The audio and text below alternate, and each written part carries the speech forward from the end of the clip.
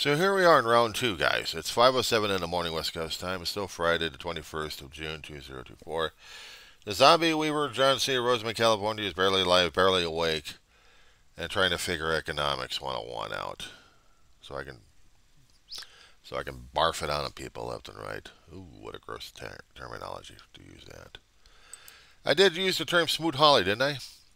Tariff Act of 1930. Basically, the thing that damn near collapsed our government and everybody else.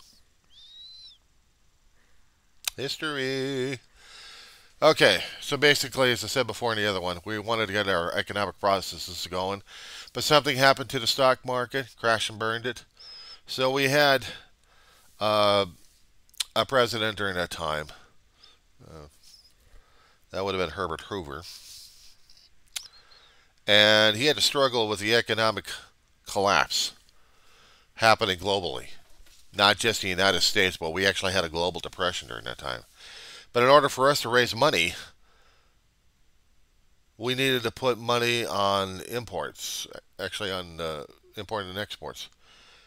We wanted to get goods coming in, especially agricultural stuff, to help support our failing our agriculture, because the farmers needed help. So we're going to be getting as much money as we can from foreign to fill the coffers necessary to put a cushion for our guys. But everybody else tried to do the same thing for other things. And in the countries, we're like, wait a second, this is bad news.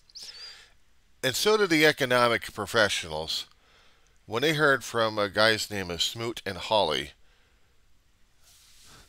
Who is Smoot and Hawley? Try Senator Reed Smoot and Representative Willis Hawley. These guys got into Congress and they thought they were going to do something to help our country out. Something like good intentions turned out to be the roadway to hell for us and everybody else. Despite the fact that the economics kept thinking, what you're doing, guys, is bad juju. They didn't think of it anyway. The long title on the act was an act to provide revenue, to regulate commerce with foreign countries, to encourage the industries of the United States, to protect American labor, and for other purposes. Basically trying to save our ass. But it was taking money out of our pocket left and right for the middle and lower class in order to pay for things that we needed. But we also did tariffs on other things being exported to other countries. They didn't want to pay it. In my other video, I did say something about the banana, right? In our country, let's say we were the ones exporting the banana. It would cost us pennies on the pound to produce it, right? But in the other countries, try to paying about $2 or $3 for the damn banana. Now maybe 5 or 10 cents a piece of fruit. That hurts the other countries' economies and their companies. The businesses that we intend to deal with are saying, no, we'll find others who will produce the same banana cheaper. Therefore, our economy goes tanked because we can't keep up with the supply and demand. We haven't got the demand. We have the supply. We're overdoing it to ourselves. What do? Eat the profits? Yeah, we do. But raise up the prices for our own people to pay for this stuff. Therefore, 5 cents turns out to be $1 for the banana in our own country that we produced. I'm saying for an example here. But this is what Orange Gasbag is going to be proposing anyway. He wants tariffs. Eliminate the income tax and put in the tariffs because that'll be helping us out. Yeah, by screwing around with our own damn salaries and the after effect of everything else. We lose jobs. We become unemployed. We become homeless. There's no balancing act on this one, is there? So this is what I'm trying to keep I'm trying to get up to speed on because I've heard it so many times. I'm thinking to myself, he can't be right about this one. So I looked it up this morning. He is right about it. He's trying, or gas bag is trying to protect our economy by destroying it. He met up with economic leaders who tried to hear a specific plan. You're dealing with big corporations. They don't like round numbers. They want exact figures. They want to see whether or not the profit's going to be passed over to the shareholders, but also if their company is going to be solvent enough to keep working, to keep employees going, but also keep producing their own product that other countries and people like you and me will depend upon. You got a product to sell. You need to make sure that you got supply and you got demand going. If you got the demand for it, how about the supply, which depends upon state, local, federal, but also international, especially if you're going to go international at this point. I bring you the banana. Internationally, this is exported throughout the countries. This is not a new damn thing. We've been having this damn thing going on for centuries. We've been having imports and exports with each other as humanity was trying to get off its damn feet and wonder what the hell is going on. Oh, look at neighbors. See, they got something over here. Maybe we got something to trade too.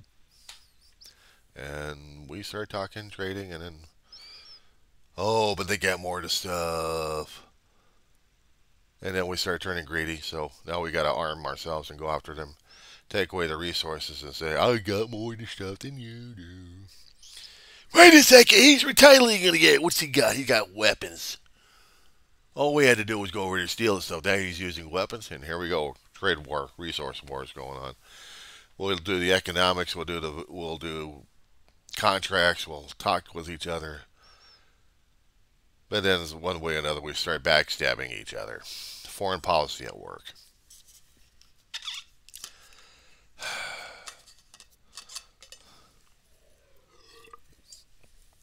By the way, how's your milk? Local stuff, right? Okay. We get local stuff. We get local milk.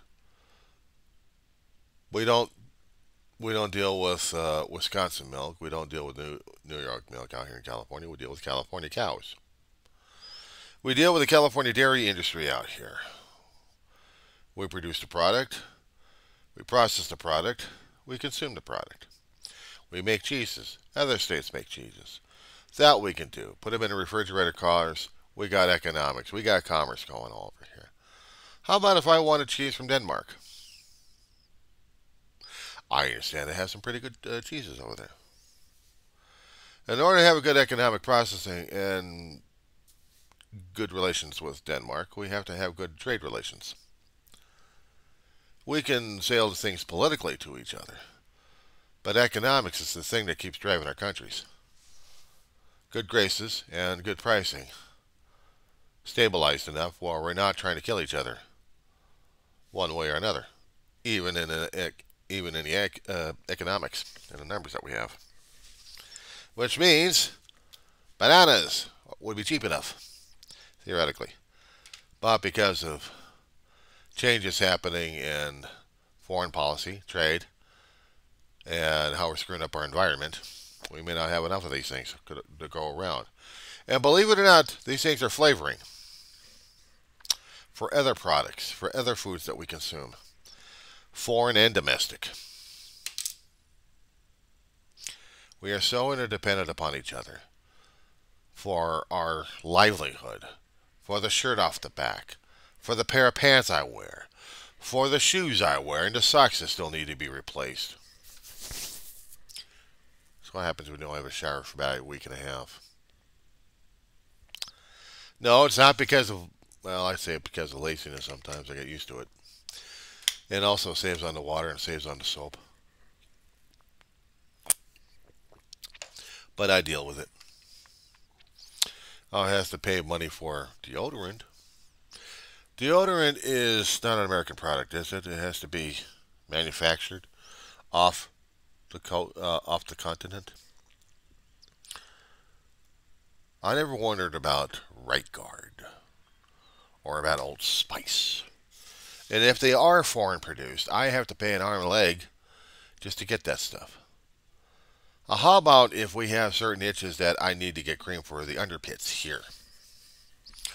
And powder. Are they being manufactured here or is it manufactured across the ways? And if they are across the ways, I'm paying an arm and a leg and then some. Which means I'll tear this thing apart, I'll tear this thing apart, just to get the money necessary to pay for anti-itching material so I can stop scratching like a baboon.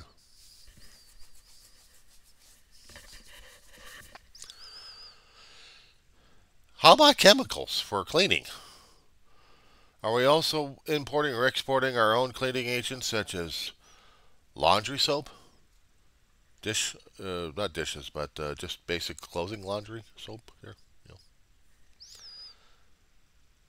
So, if that's coming in from other countries, I have to pay an arm and leg and then some. I got to pay a tariff on that one. I got to pay up more when we have the tariffs kicked in, and we don't have sales tax, but we have sales taxes. Take away the personal income taxes. But is that money going to be paying for the roads, for the bridges? Is that going to be paying away for repaving outside, for the emergency services? How does that work? How is that going to help me? I'm going to be shelling out more and more, which means I'm not going to have that much money to spend on anything else. First off, when you get a limited income coming in, what do you have? You have to balance your budget. You have to see all the damn expenditures that you got here versus the meager income you've got. Now, you got to chunk it up of all these damn things and try to come up with a balance that you actually have something that'll keep you going. Oh, by the way, how's your food supply? That's another thing on the expenditures right there. So, clean clothes, soaps for the body and clothing and everything else. Of course, I need to have food in my gut, and my stomach doesn't like it, but have to have food coming in, I did say. Did I say anything concerning about a roof over the head? Hey! But that's not paid by tariffs. Well, we do have foreign investors coming in. Partial. But we still have housing availability that still needs to be addressed. How's the tariffs going to handle on that one? How's the tariffs going to help build low-income housing? I don't think so. I don't think so at all. See, there's a lot of economic factors involved in this thing. I hadn't taken Accounting 101. I haven't even taken Economics 101. If I had, numbers usually scare the hell out of me.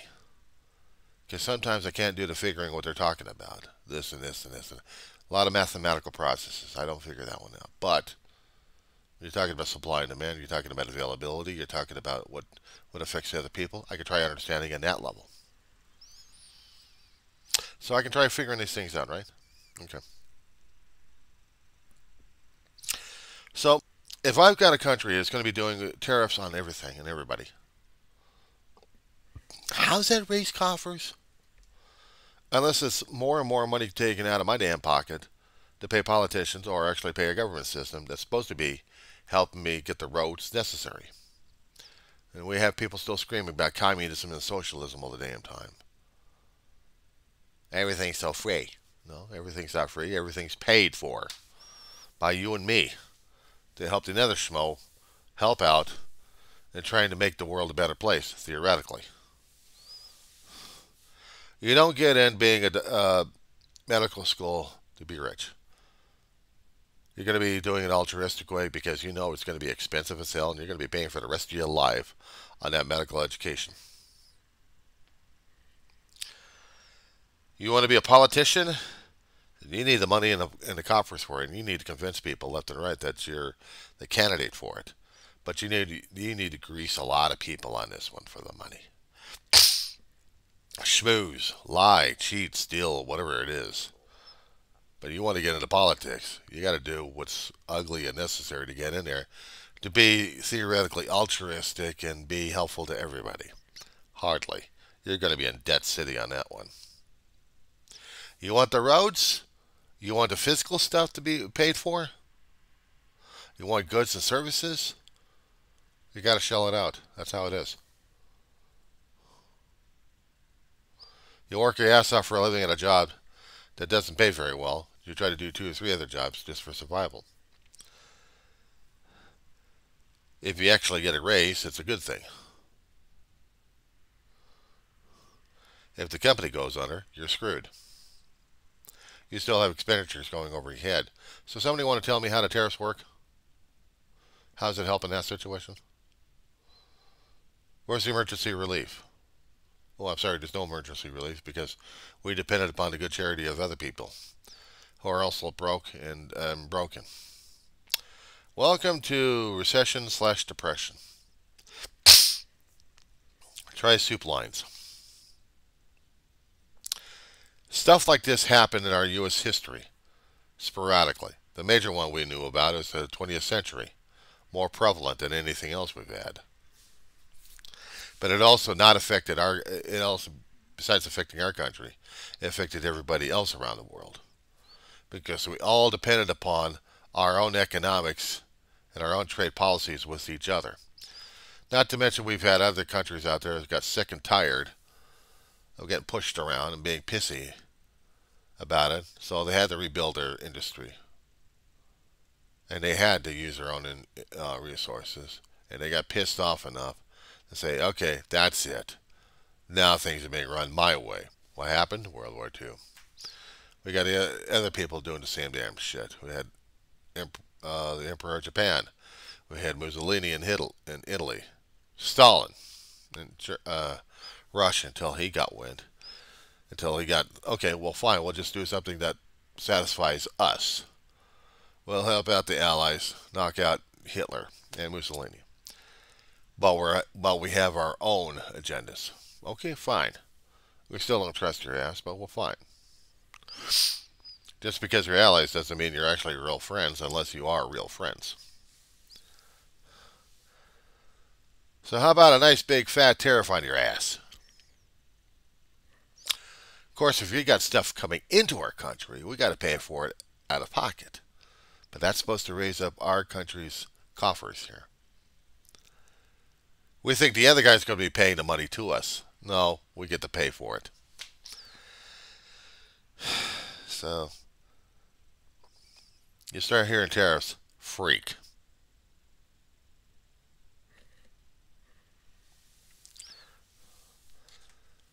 Just became $5 banana.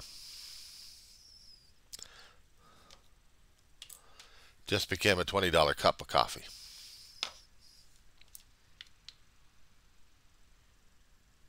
Get the point? I thought you might. Now, somebody want to explain that back to me again?